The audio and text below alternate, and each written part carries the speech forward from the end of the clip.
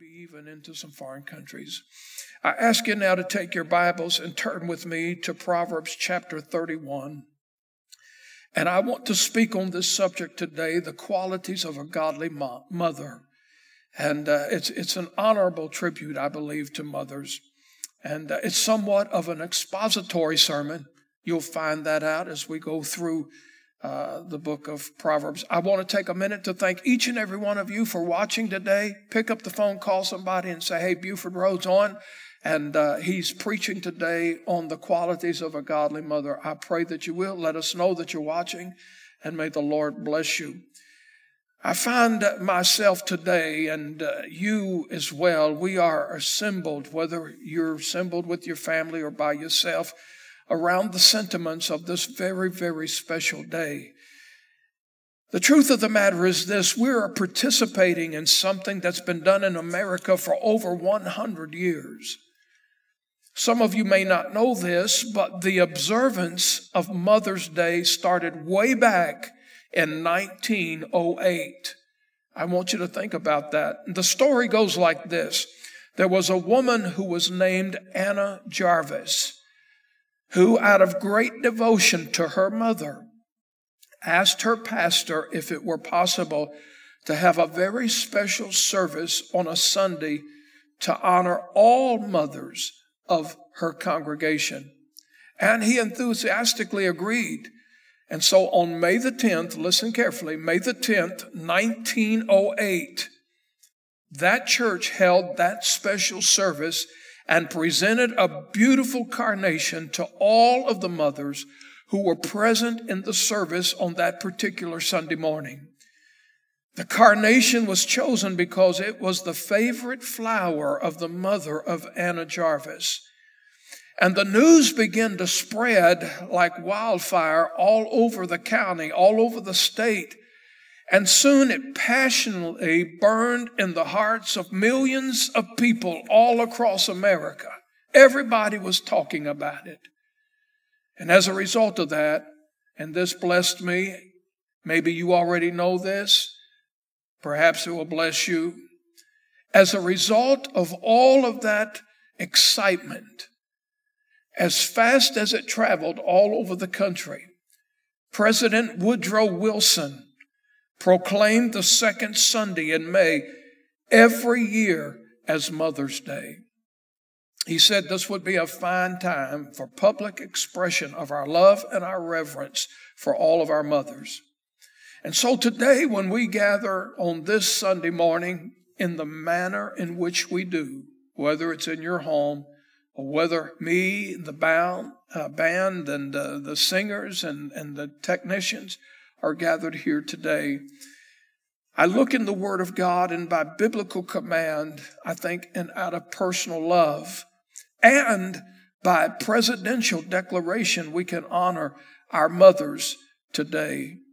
Now, I've mentioned to you before in many of the Mother's Day services that's gone by that for me particularly, this is the most difficult sermon for me to preach in all of the year. Out of 52 Sundays of the year, this one sermon, this one Sunday is a most difficult sermon for me. And because of that, I think it has a lot to do with my shepherd's heart, my pastor's heart.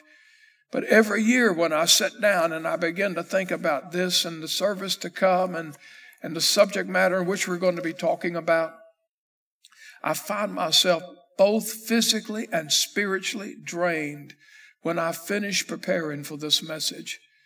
And because I'm aware of the fact that for some of us today, some of you, maybe this is the first Mother's Day that you have observed without your mother. And recently, I'm thinking about my dear friend, Steve Sheffield, and I'm thinking of Debbie, who had so wonderfully taken care of Grace through the years, and other family members as well.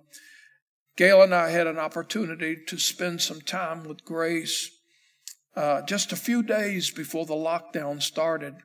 We spent about an hour with her, and in that particular visit, she was herself, Grace, and you know what that means. And She was jovial. I could tell she was struggling to breathe just a little bit. But then she said this about Debbie. She said, I never think of Debbie as a daughter-in-law. She is a daughter to me. And she expressed those sentiments to Gail and I for 5 or 10 minutes, and she couldn't say enough, and she loved her as if she had given birth to her. And I know this is difficult for this particular family today, because this is the first Mother's Day that you have observed without Grace being with us. Many of you can probably associate something like that with your family as well. Perhaps this year your mother has gone on to be with the Lord. And maybe you may not even have had time to grieve in proper ways. And I realize that some of you, on the other hand, maybe your mother has not passed in recent years. Maybe she has passed in years gone by, many, many years ago. And so you're thinking about her today, and your mother's been gone for quite some time. But the precious memories that you have will never be forgotten. And when you allow yourself to think and meditate on memory of your mother, the floodgates of those precious memories overwhelm you with many different types of emotions.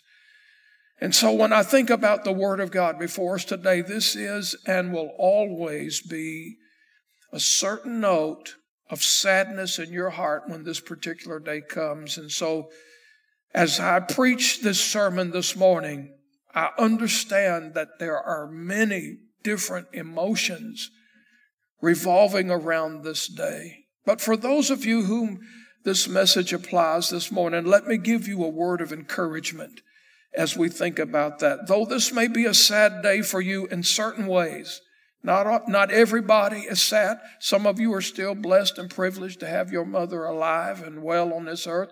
I know that Danny and we extend to our mother a very happy Mother's Day. Though this may be a sad day for some of you, I rest assured that if your mother knew Jesus Christ, it's certainly a glad day for her. Think about this for a moment. She's not in pain anymore.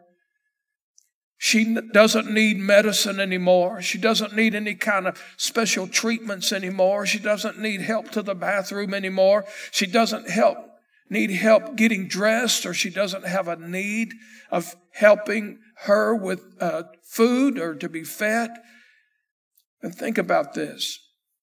She'll never have to make another trip to a nursing home or assisted living.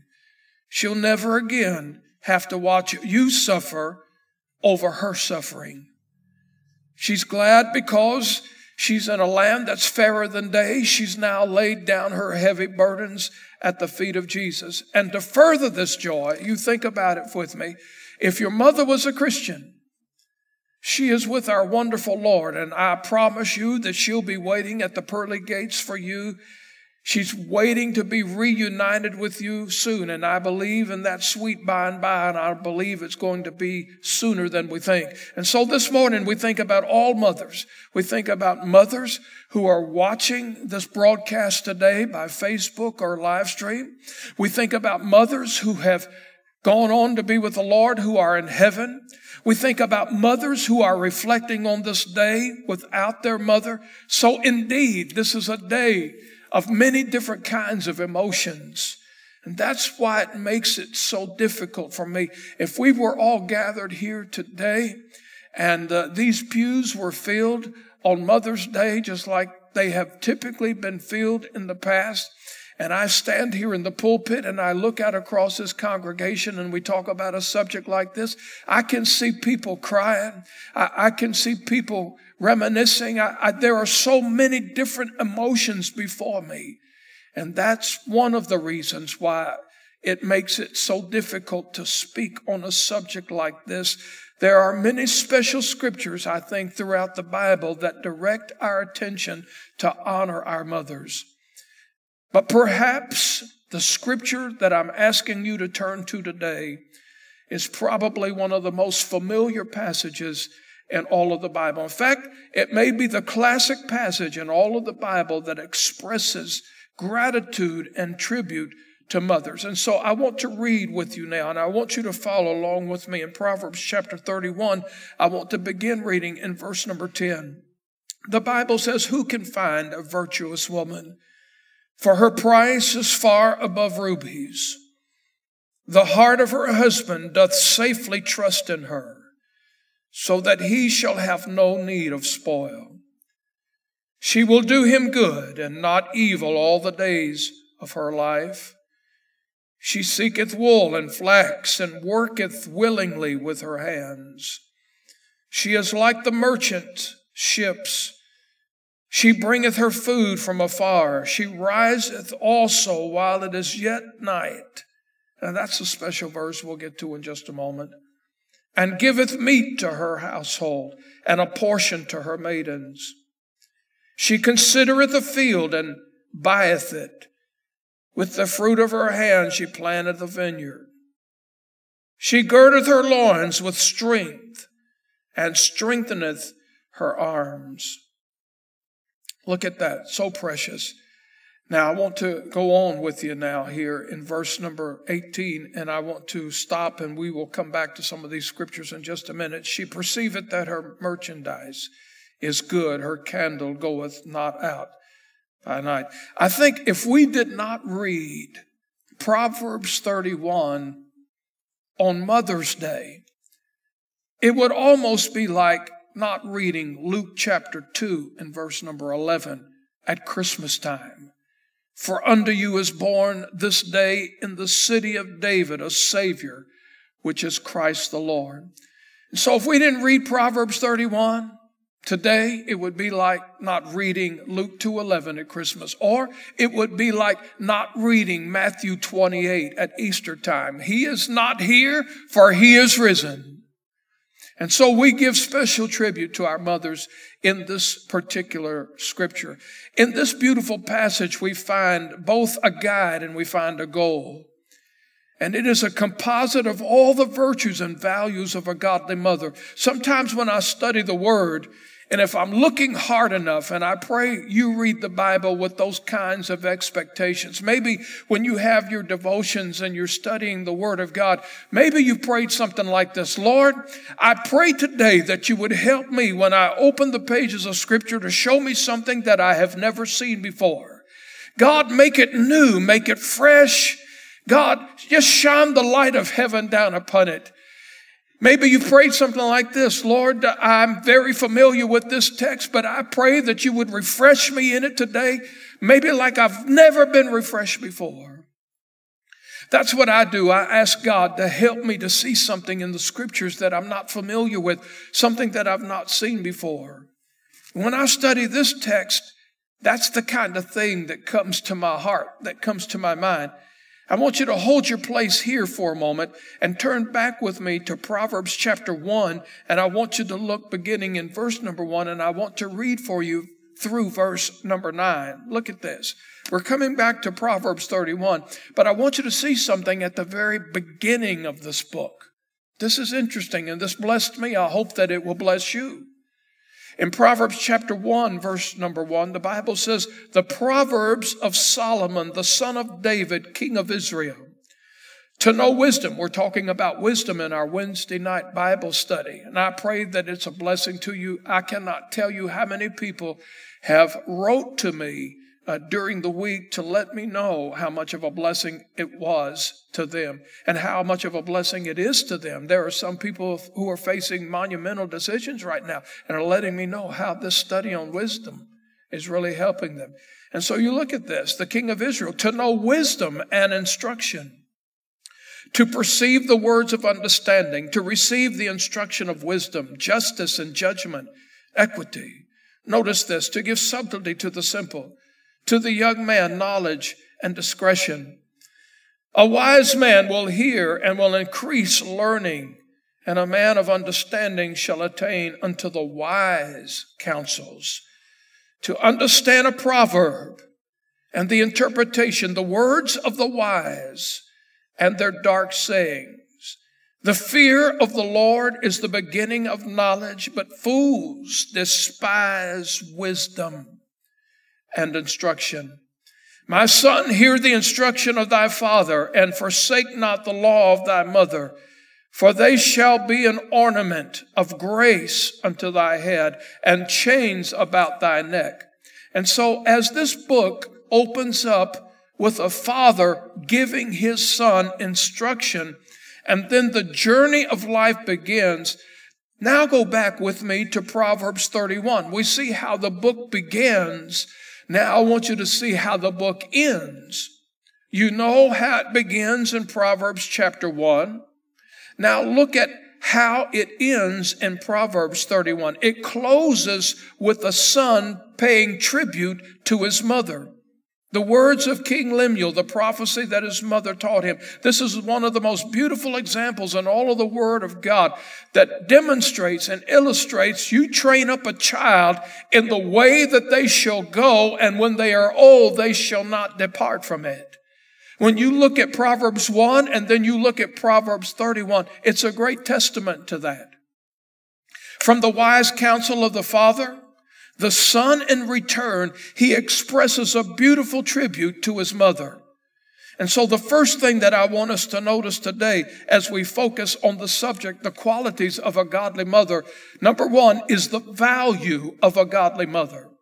In verse 10 of Proverbs 31, the Bible says that her price is far above rubies. That means that a godly mother is priceless. There is not a better mother on the face of the earth than the mother who has given their heart to the Lord Jesus Christ. There's something special and invaluable about a godly mother, one that has a genuine relationship with God, who has daily fellowship with Him. And I can truly tell you that that's the exact picture of my wife, Gail. I cannot tell you how many times that I've walked into our family room and I've found her with her Bible open and her devotional book in her lap and taking notes. Probably in the chair that she's sitting right now, watching this broadcast, right beside her, you'll find the Bible and all of her study notes. I want you to understand something. That means something to me. There's nothing any more precious than the value of a godly mother. Nothing can take the place of a mother who truly loves the Lord God and dedicates her life to nurture her family with that same kind of love. I thank God for mothers who are living godly lives before their families, who teach lessons of morality, who teach right from wrong. I thank God for mothers who consider it to be the highest priority of their life to have children and to raise them in the house of God, to teach them the principles and the truths of the Scripture. What a wonderful thing it is to have a godly mother. Now, anybody that's listening today, if you're with your mother right now, listen, especially the children who are watching the program today, and you have a godly mother, look over to her and say, thank you, Mom, for loving Jesus. Thank you for loving God. And I say to every man here today, never take that for granted. If you have a godly wife, it's a gift far more precious than rubies. Never take it for granted. Secondly, this morning, I want us to notice the dedication of a godly mother. In Proverbs chapter 31 and verse number 15, the Bible says, she riseth. Look at this. It meant so much to me to read this. I can identify with it in our home. And while we were raising all of our children, this is a classic verse of Scripture that went on in pastor's home. All of our life, while we were raising children, this verse right here, look at it very carefully. Proverbs 31:15, she riseth also while it is yet night. What does that mean? That means that the sun hasn't come up yet. She's out of the bed early. She's out of the bed early. She riseth up also while it is yet night, and giveth meat. Notice that. Giveth meat to her household, and a portion to her maidens. This is a very beautiful passage of Scripture. It's a portrayal of a mother and how dedicated she is to her household. She's busy at home. She gets up early in the morning with children. And before the sun gets up, she's preparing breakfast for them. If they're in school, she's packing lunches. Many times she's checking homework. And most mothers today, listen, are having to work outside of the home, and I realize that. I don't know how many of them do it. They keep their homes in order, and they work all day somewhere else, securing the necessities of life, trying to help ends meet. Now, a dedicated mother will do those things. And I can truly tell you that's the kind of mother that Gail has been to our children when they were growing up. A dedicated mother, she will only want the best for her children. She will only want the best for her husband. She will only want the best for her Lord. And I frankly do not know how that these serious-minded mothers really do it. But it has been done. I'm an eyewitness to it. It went on in our home for years. I can tell you truthfully that that's the kind of mother that my children have known. Number 3, a godly mother is a discerning mother. She's one who prays over decisions. She's one that makes wise investments. Verse 16, look at this. She considereth a field and buyeth it. With the fruit of her hands, she planted a vineyard. Look at that. The fruit of her hands. She's probably considering long-term family needs, not just spur of the moment, just for the right now, but she's looking down the road. She's trying to make investments for her family. Number 4, a godly mother is a sensible woman. Verse 26, she openeth her mouth with wisdom. Not in a lot of rant, not in a lot of rage, not in a lot of commotion. But notice this. She opened her mouth with wisdom, and in her tongue is the law of kindness. Now here is the description of a woman whose words are tempered with truth and wisdom, who doesn't get on Facebook and flaunt her ignorance and work around acting like a child and obnoxious and acting hateful and saying hurtful things. If you look very carefully, this is a picture of a mother who understands how important it is to cultivate a godly personality in the hearts of her children. I was reading a statistic this week that perked me up just a little bit. Listen to this. It said that 85% of a child's personality is pretty well fixed by the time that that child turns 6 years old. And what mothers say to their children in these tender years has a serious effect on the outcome of their personality. A study showed this, that if a mother is hateful in their home, there is a good chance that their children will be when they are grown. If a mother is loving, there is a good chance that their children will be loving. If a mother is godly, there's a better chance that their children will become children who love God as well. Number 5, listen carefully. We find the rewards of being a godly mother. Verse 28, her children arise up. Notice this. Her children arise up and call her blessed. Her husband also, and he praiseth her. One of the greatest phone calls or little notes that could ever come your way from any one of your children is the one when it says, Mom, I didn't quite understand it then. I didn't understand it when I was growing up, but I will tell you this, now that I'm older, now that I'm more mature, I can understand it very well. I want to thank you, Mom, for the godly investment that you made in my life. And so we find the words of gratitude. And finally, number 6, and I want to conclude with this, is we find the greatest thing that could ever be said about a mother in verse number 30. Favor is deceitful and beauty is vain, but a woman that feareth the Lord, she shall be praised.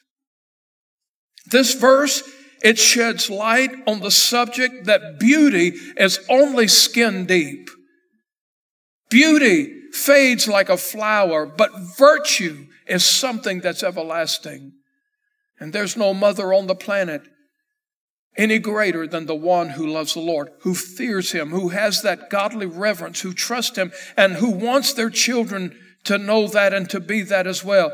That's the kind of mother that the Scripture is praising and edifying and lifting up today.